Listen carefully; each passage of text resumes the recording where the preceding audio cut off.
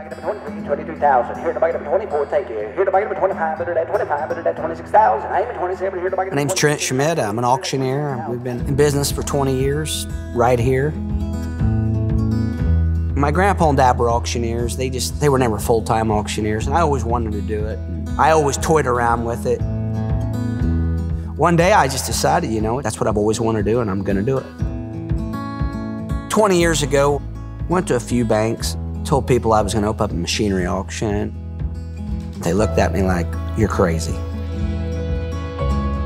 But Dieterich Bank, they didn't look at me like I was crazy. They saw the same vision I saw, and they gave me the money, and here we are today. We feel that we've given our community a worldwide auction audience. We have investors all over the United States bidding on nearly every single auction we do, even on live auctions. In our farm equipment auction, we've given the community a place to bring their farm equipment, or a construction business a place to sell their excavating equipment, with a worldwide audience bidding on the internet. We've shipped to nearly every state, to different countries. The fundraising part, you know, the benefit auctions, that's really fun too. We do an annual art auction.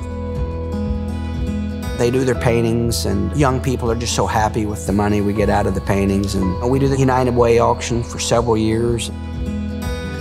Sacred Heart Parish, we've done auctions for Catholic charities, and the list goes on and on.